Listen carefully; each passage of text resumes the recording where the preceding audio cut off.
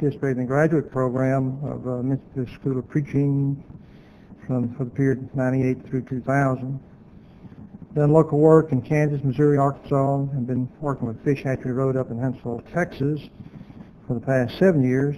He also serves as one of the elders there. He's done mission work in the Philippines and Cambodia, holds gospel meetings, speaks on several lectureships, and has conducted evangelistic campaigns in Oklahoma, Kansas, and Missouri, and worked with several Bible youth camps. He served on the faculty of the Rose City Bible Learning Center in Little Rock, Arkansas, and he's married to the former Sue Bemis in 1978, and they have 3 children and 12 grandchildren. He's speaking to us this afternoon. I've got to find him now. I've changed this thing up so many times. On the deity of Christ is Jesus of Nazareth, God. Come speak to us, Bruce.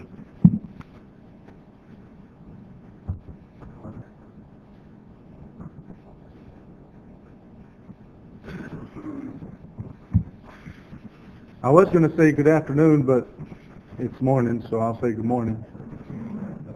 We believe Moses did a great job on the historicity of Jesus. We're going to now talk about the deity of Jesus.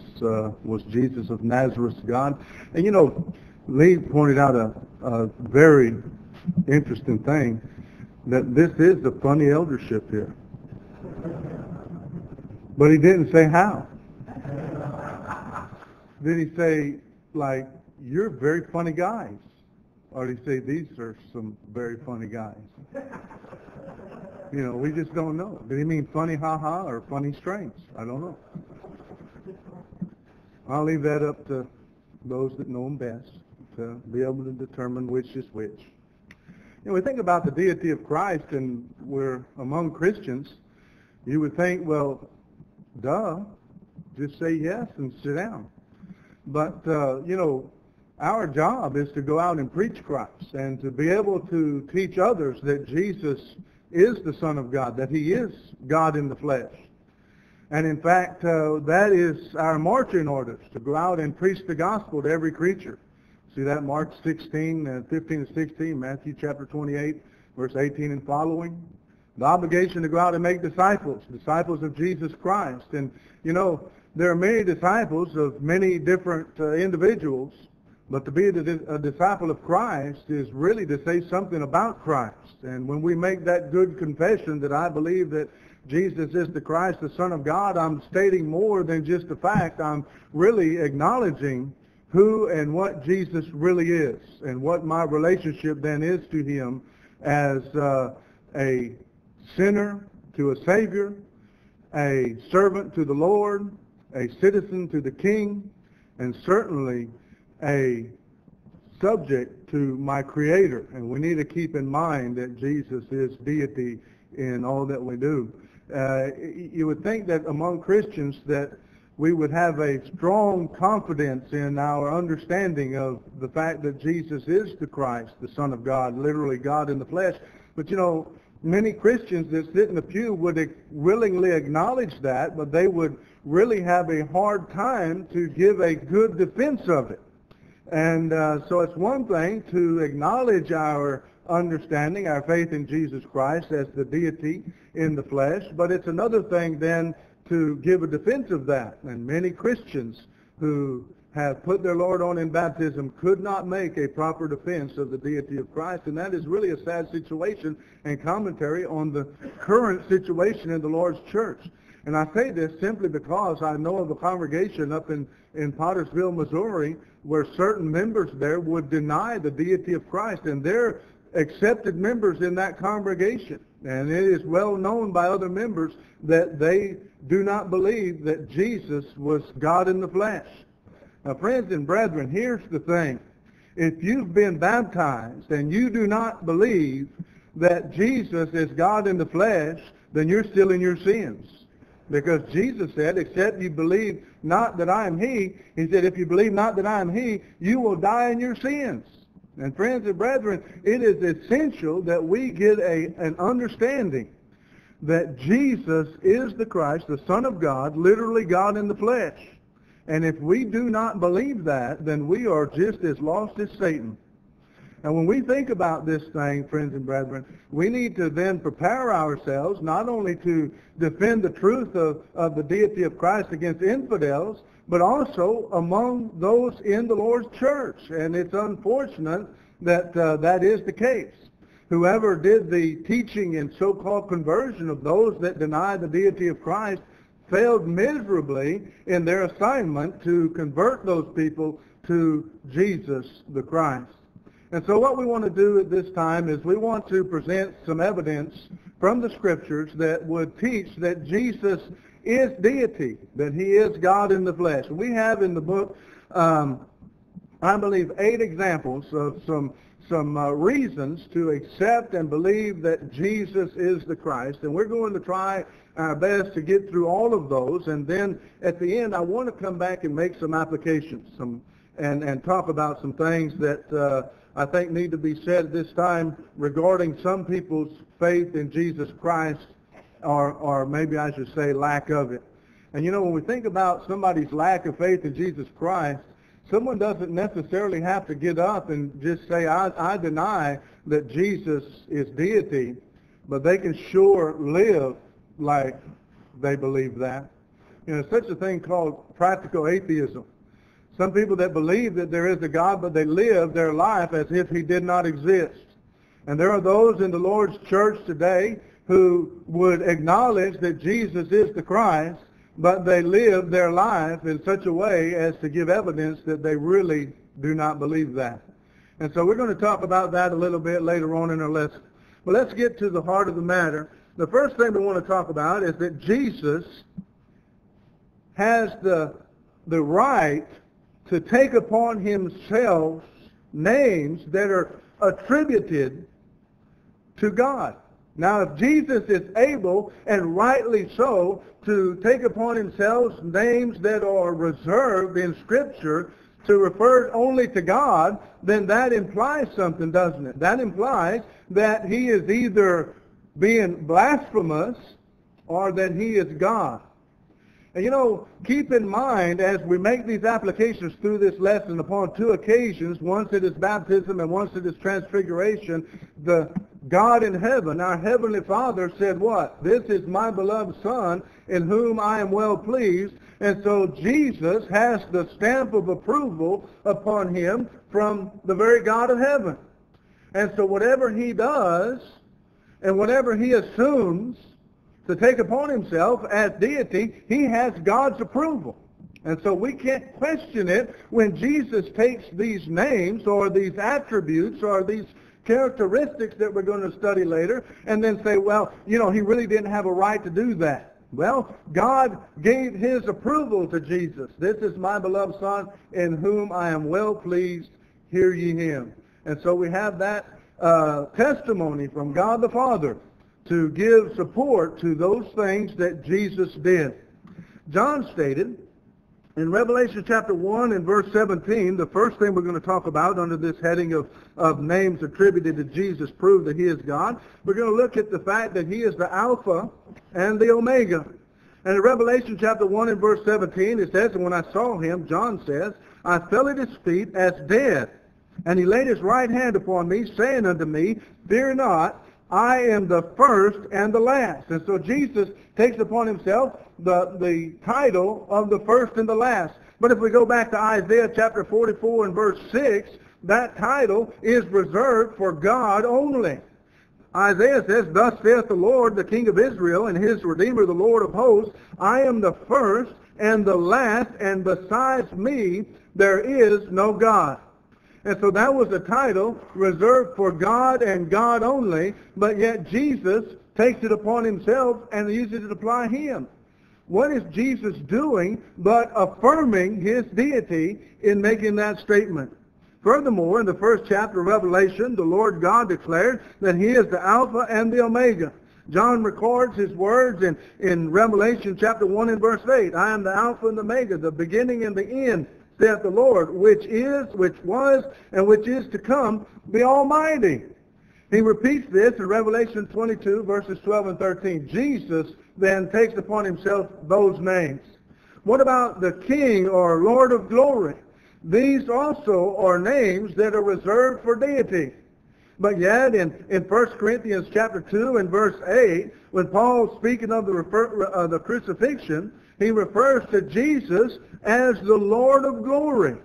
And so here we have another example of a name that is reserved in the Old Testament, the Lord of glory, used in reference of Jehovah God, but still then applied to Jesus Christ. Notice Psalm 24 verses 8 and then again in verse 10. Who is the King of glory? The Lord strong and mighty. The Lord mighty in battle. Lift up your heads, O ye gates. Even lift them up, ye everlasting doors, and the King of glory shall come in. Who is this King of glory? The Lord of hosts. He is the King of glory. Now, since this title is reserved in the Old Testament for Jehovah, when Jesus takes upon it and uses it himself, or Paul, an inspired writer, applies this term to Jesus, what do we conclude? Again, that Jesus is God. Take, for instance, again, Thomas' statement in John 20, in verse 28, when he finally comes before the Lord, and the Lord shows him the nail prints in his hand, and invites him to put his hand in his side, and the scar in his side. And what does Thomas say? In response to that evidence, he says, "My Lord and my God." You know, the Unitarians would try to say, well, he was just surprised to see Jesus, and that was used as an exclamation of surprise. Well, if he did that, then what would be the result? Well, then he took the Lord's name in vain. But what does Jesus do? Jesus turns around, and in that same context, in verse 29, he gives Thomas a blessing. Blessed are you, because you've seen and believed. Blessed are they who have not seen yet believed. And so Jesus commends the statement of Thomas. You know, we always refer to Thomas as Doubting Thomas. But you know what? When he saw the evidence, he reached the conclusion that was demanded by the evidence. My Lord, my God. You know, some of my brethren today can't take evidence and reach a conclusion. And that's unfortunate. Friends and brethren, when the evidence is presented that Jesus is the Christ, the Son of God, that he's God in the flesh, then we need to accept that and live our lives based on that fact. And we need to consider that evidence. Paul also tells us in Romans chapter 9 and verse 5, it says, Christ came, who is over all, God blessed forever. And so Paul comes right out and says it. Titus chapter 2 and verse 13. In this verse, Paul refers to Jesus as our great God and our Savior. What about the I am statements of Jesus? Let's look at one. Go back to Exodus chapter 3, verses 13 through 15. And when Moses is fixing to go back and approach the children of Israel and Moses about being released from Egyptian bondage, he says, who shall I say has sent me? And God says, when you get there, just tell him, I am has sent you. No qualifiers to go with that. Just tell him, I am. And we're going to come back and look at what that means. The I am, it describes the eternal, self-existing, unchanging nature of God. I am is also used with no modifying words, substantives or absolutely. Now here's the thing. If somebody says, are you tired? And you respond, I am, well that's qualifying, isn't it? You're basically saying, I am tired. Or someone asks Jesus, are you a Jew? And Jesus could say, well I am. Well, that's not the way it's being used here. It's used without any qualifiers, brethren. And that means that God is simply stating to Moses, you tell him that the existing one, the abiding one, the eternal one has sent you. And that was his credentials. The Creator has sent you, the eternal one. And then later on, when we come up here to John chapter 8 and verse 58, when Jesus is talking about his relationship to Abraham, he says, before Abraham was, I am. Notice Jesus didn't say before Abraham was, I was, indicating that he's just been around longer than Abraham. Jesus says, before Abraham was, I was already in existence. Jesus existed eternally just like the Father. We think about this word I am in the Greek. It comes from the Greek ego eimi. And again, in this context, has no substantives, absolute, or, it has no modifiers, whether substantive or absolute. And just as in Exodus chapter 3 and verse 14, there's no predicative nominative, which would, again, give some other basis for this statement. Jesus is then basically saying, before Abraham was, before he was born, before he lived, before he died, I existed. Again, he's really just simply talking about his state of being. Now we think about these things where Jesus takes these names and these titles and that are references to to Jehovah, to God, and then he applies them to himself. We are left with the only conclusion that he is really asserting his deity. He's laying claim to deity. Now, when we could stop right here, and if we just accept Jesus' word for it and his claims to deity, we could be finished. We would be done, and we could go eat lunch early. But you're not going to get out that easy, okay?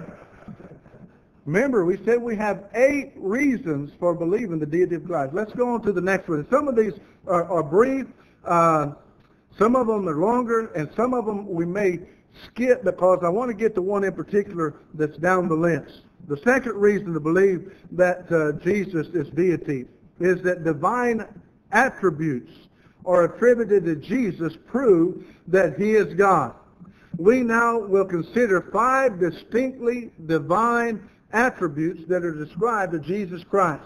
Since Jesus possesses these attributes, then again, we must conclude what? That he is deity.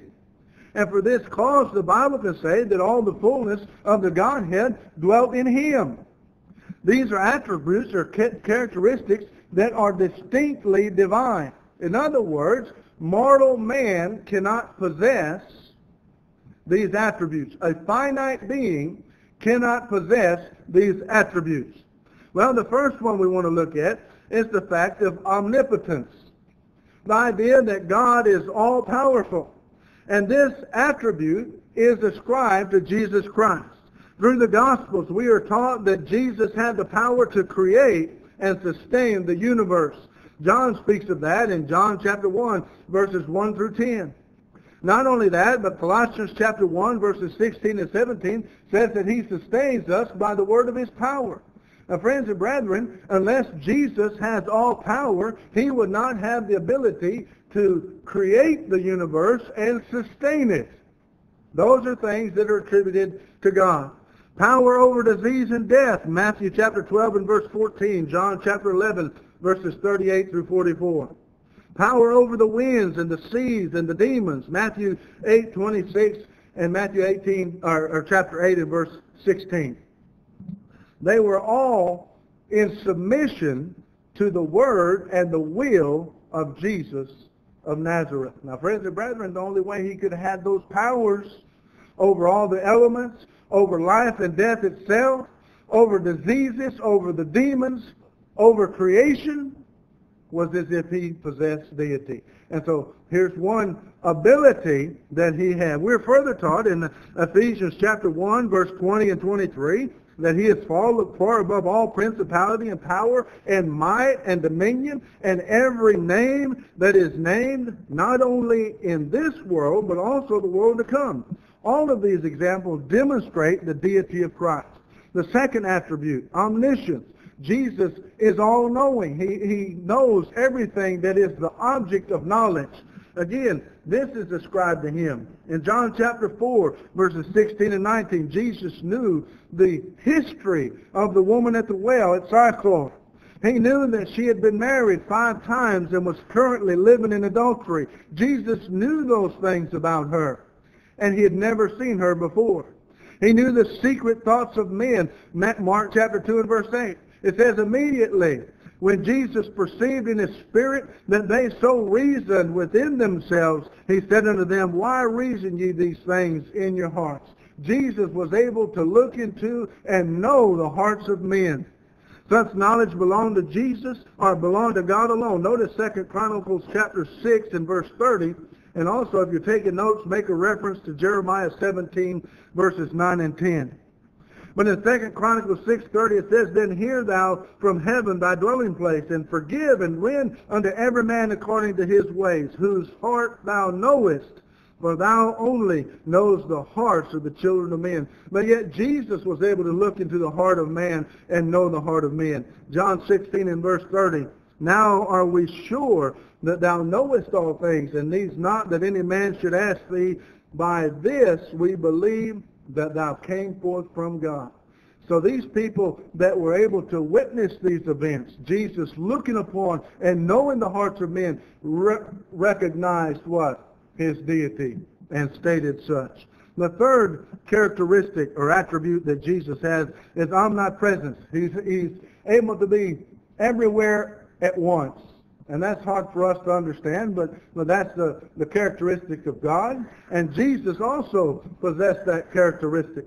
Of himself, Jesus said in Matthew chapter 18 and verse 20, For where two or three are gathered together in my name, there I am in their midst. And also Matthew chapter 28 and verse 20, and given the Great Commission, he told the apostles, I am with you always, even to the end of the world. Matthew 28 and verse 20. Furthermore, it is stated of Jesus that he filleth all in all, Ephesians chapter 1 and verse 23. These claims could be true only if Jesus was omnipresent. And if he's omnipresent, then he possesses a characteristic of deity. Fourth, Jesus existed in eternity, and this too is ascribed to him. In John chapter 1 and verse 1, John says that in the beginning was the Word, and the Word was with God, and the Word was God. And so Jesus was there in the very beginning, at the start of creation, not as a created being, but as the Creator. And so Jesus is eternal. Jesus claimed, Verily, verily, I say unto you, again, before Abraham was, I am. This is a Jesus' own claim to being eternal in nature, John chapter 8 and verse 58. The eternal nature of Jesus is spoken of prophetically in the Old Testament. Notice Micah chapter 5 and verse 2, speaking of the birthplace of the Messiah. It says, But thou, Bethlehem Ephrathah, thou that though thou be little among the thousands of Judah, yet out of thee shall come forth unto me that is to be ruler of Israel, whose going forth have been from old, from everlasting. And friends and brethren, we know that that's talking about Jesus. And his coming forth are from everlasting. And so, like God, Jesus is eternal. Isaiah chapter 9 and verse 6. For unto us a child is born, unto us a son is given, and the government shall be upon his shoulders, and his name shall be called Wonderful, Counselor, the Mighty God, the Everlasting Father, the Prince of Peace. The eternal nature of Jesus is demonstrated in that he is the same yesterday and today and forever. Hebrews chapter 13 and verse 8. Isn't it wonderful that Jesus is eternal, that he is our Creator, that he knows everything about us?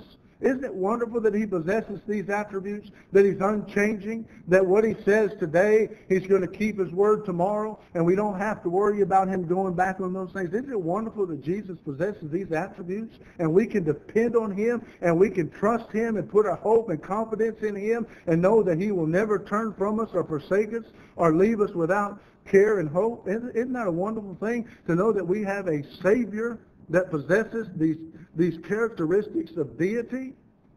Another thing we need to look at, that Jesus is immutable, and that's what I was just getting at. He's unchangeable. Hebrews chapter 1, verses 11 and 12.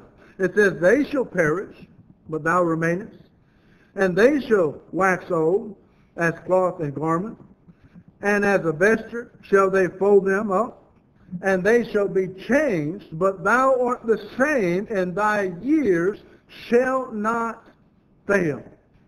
You know, when we think about Christianity, we have a living Lord. We have a risen Savior.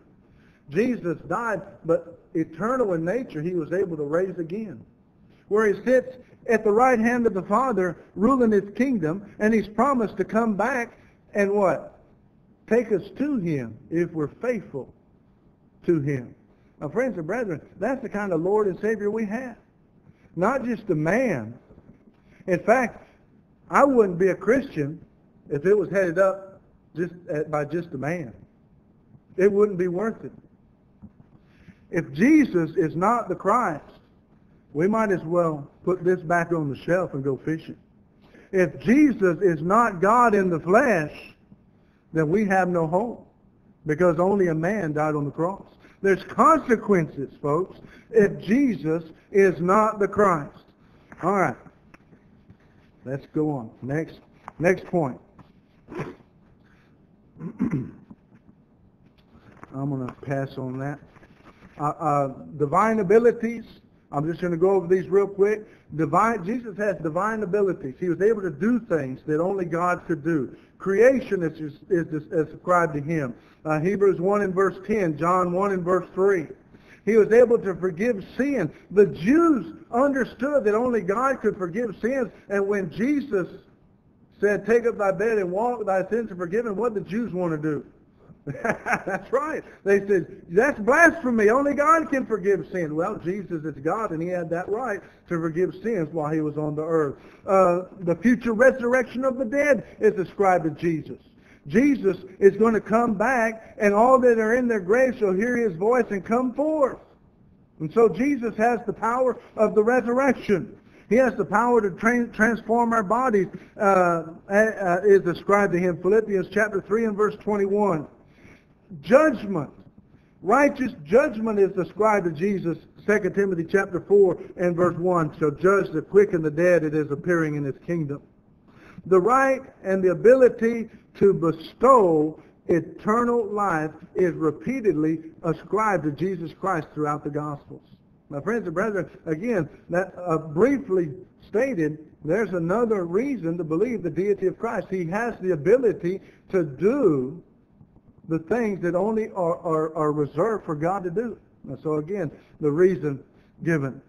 Divine distinctions found in the Old Testament attributed to Jesus prove that he's God. Many statements in the Old Testament are distinctly of Jehovah God.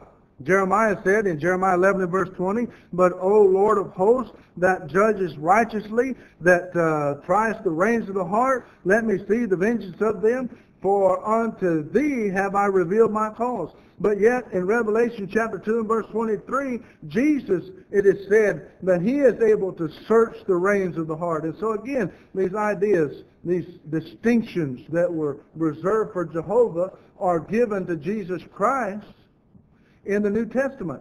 You know, it has been said that Jehovah, the Father, is represented in the Old Testament, and those things attributed to him then are taken and applied to Jesus in the New Testament. Therefore, Jesus is taking the place of Jehovah in the New Testament.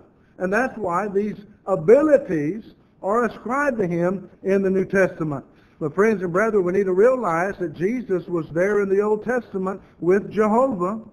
And we need to realize that all those things that were going on in the Old Testament, Jesus was right there as a member of the Godhead, pre-incarnate Christ, and he was involved in those things that transpired under the Old Testament. I want to get now to the sixth reason, and I want to spend a little time on this. The divine essence. Jesus possesses the divine essence, and this is taught in several passages in the New Testament and implied at least in the virgin birth. And if we get time, we'll talk a little bit about that.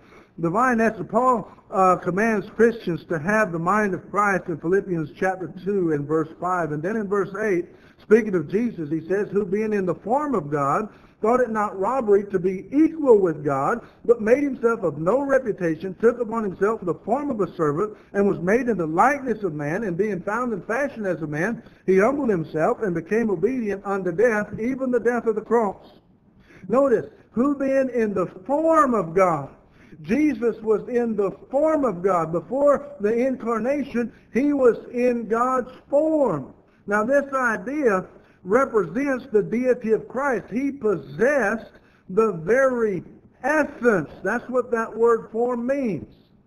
It means he possessed the very essence of God. whatever it takes to make God who he is, Jesus possessed that. He possessed that essence. Thus, there was and is absolutely no difference between the Father and the Son regarding their quality of being God. Who being in the form of God, not only does he talk about his essence, but it talks about what essence he was in. He possessed the essence of God. The phrase being or existing in the form of God carries with it two facts of the antecedent godhood of Christ, previous to his incarnation and continuance of his godhood at and after the event of his birth.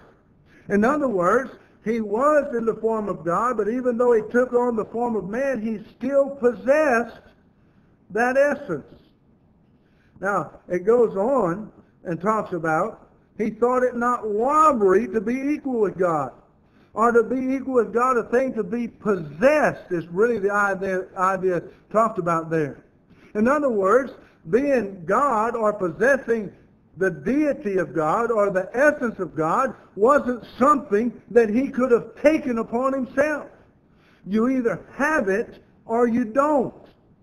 Jesus didn't go out and steal it. He didn't go out and get some of it. He either had it or he didn't. In other words, Jesus innately and naturally possessed the essence of deity. The divine essence is taught in John chapter 1. John represents Jesus as the divine, eternal Son of God. This is the substance of John chapter 1, verses 1 through 18. He starts out and says that in the beginning was the Word, and the Word was with God, and the Word was God.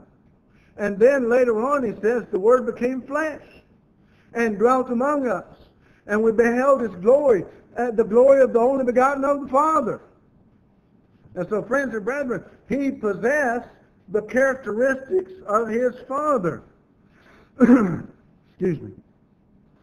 J.J. Turner had this to say about John chapter 1, verse 1 through 18.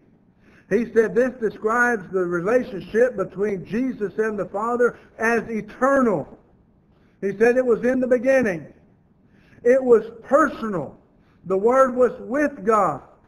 And it was divine. The Word was God. And he has more to say about that. I'm just giving you his summation of it.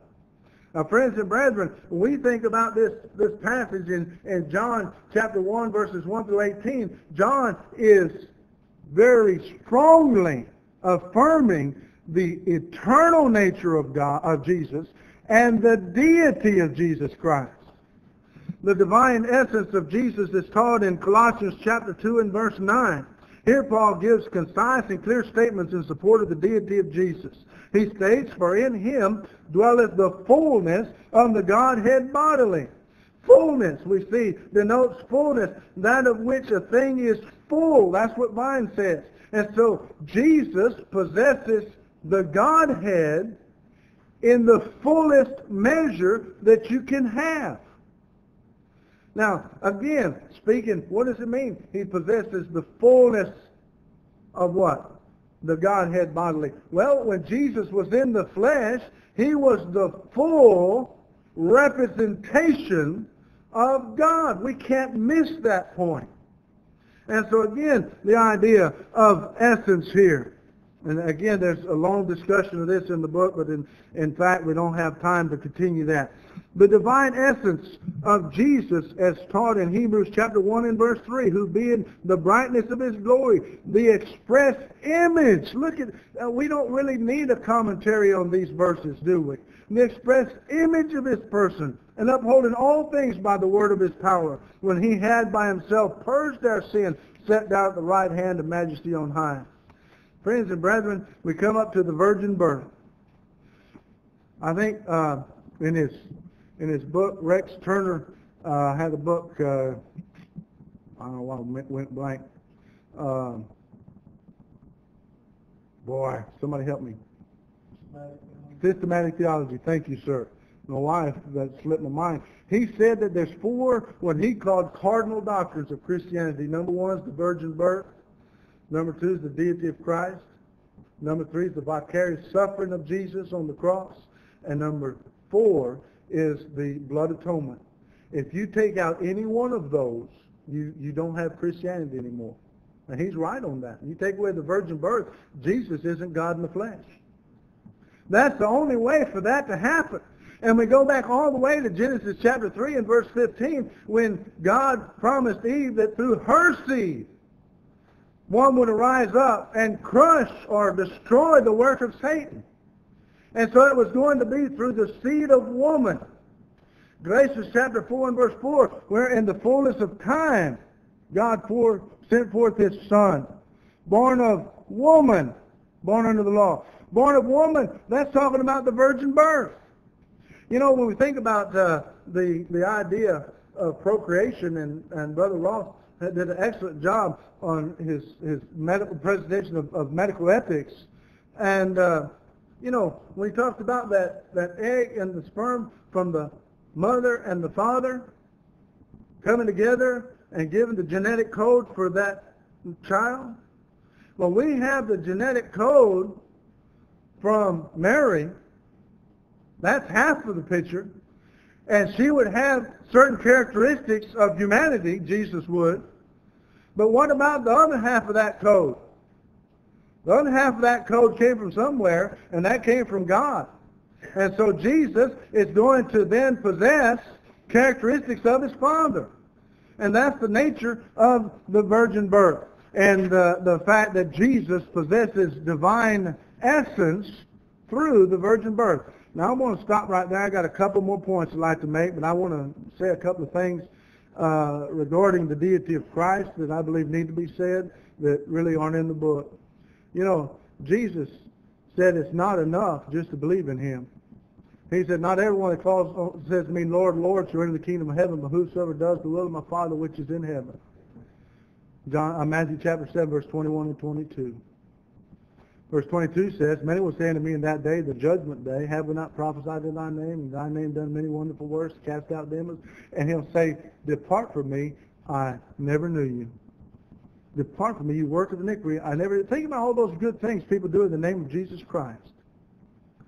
Have preacher training schools, publications, right?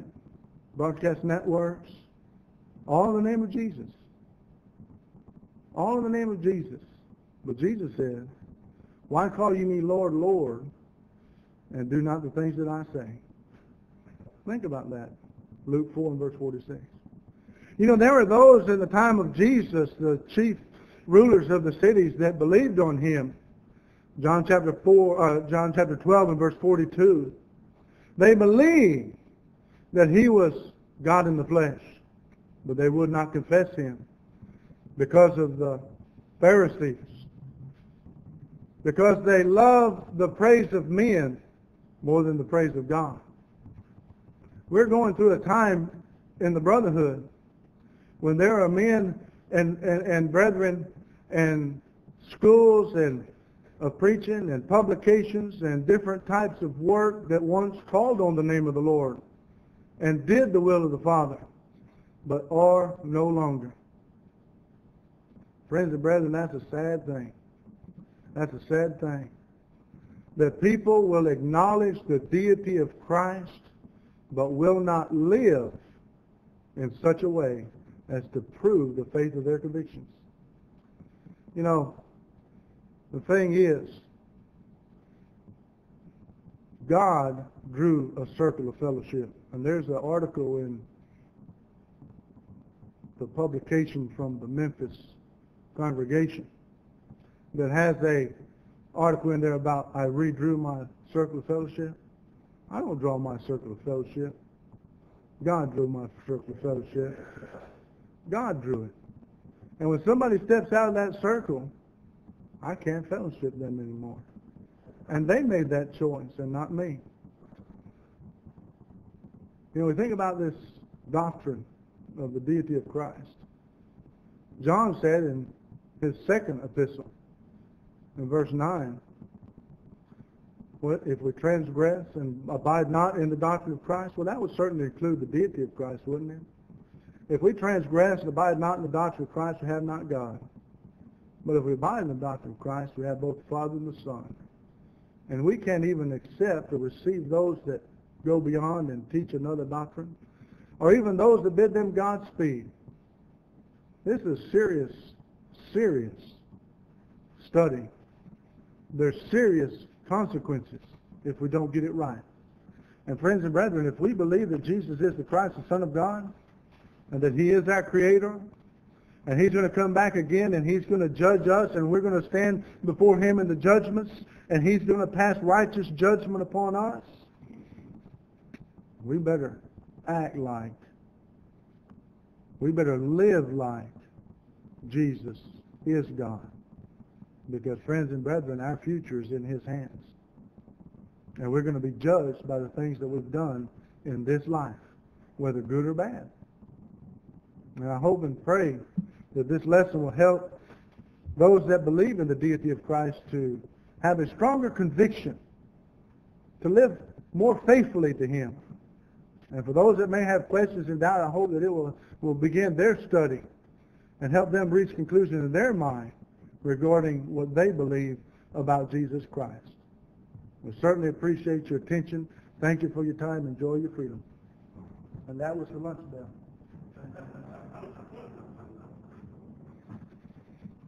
Certainly an important topic for us to consider about the deity of Christ. You know, there's a whole, the majority of the world, as a matter of fact, do not even acknowledge the historicity of Jesus. And those that may acknowledge the historicity of Jesus do not admit to the deity of Jesus. And then there's another large group of folks that would admit to both, but by the practice of the doctrine that they uphold, they deny it once again. Then there are those of the Lord's church that are doing the very same thing. If they are to acknowledge the deity of Jesus, then they, by obligation, must do all those things that he commands us to do, even in the area of fellowship. So to fail to do that is, by implication anyway, to deny the very essence, the very deity, the very lordship of Jesus himself. So very timely subject. Appreciate that. Of course, now is the lunch hour, and we certainly want to invite all of you to stay